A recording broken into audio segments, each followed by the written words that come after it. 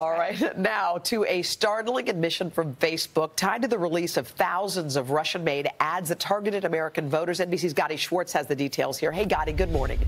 Yeah, good morning, Hoda. Some of these ads were ridiculous and over the top. This one is an anti-Beyonce protest rally. This one right here, Satan, if I win, Clinton wins. But others were so much more subtle. This one right here is a Russian-paid ad for Black Lives Matter. This one is a Russian-paid ad for Blue Lives Matter. Again and again, ads playing both sides of an issue and trying to stir up rage and anger among Americans.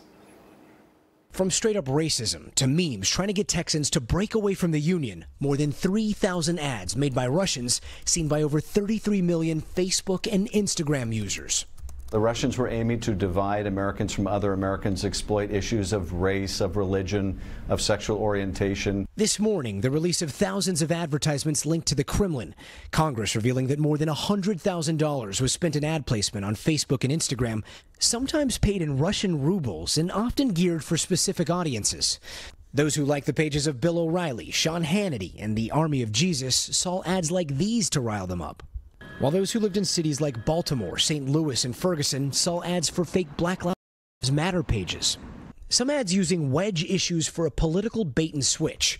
Here, the fake page United Muslims of America seeming to support Hillary Clinton, then opposing her. They certainly had a goal of undermining Hillary Clinton and advancing the campaign of Donald Trump, but they also really far more fundamentally wanted to sow seeds of discord in the United States, undermine our very democracy. In February, Special Prosecutor Robert Mueller filed charges against 13 Russian nationals for interfering with the U.S. elections and their work with the Russian troll farm responsible for these ads. Facebook says they've taken steps to stop ads like these, but admit this will never be a solved problem. It may be a far cry from the old posters of the Red October, but experts say the online tactics can be traced back to the early days of the Soviet Union's Department of Agitation and Propaganda, where social issues and half-truths were used to rile up indignation, then indifference, then acceptance of a single message. Hey, Gotti, a lot of those ads that you just showed us there, they're pretty inflammatory. Has there been any concern about putting them back out there in the public eye?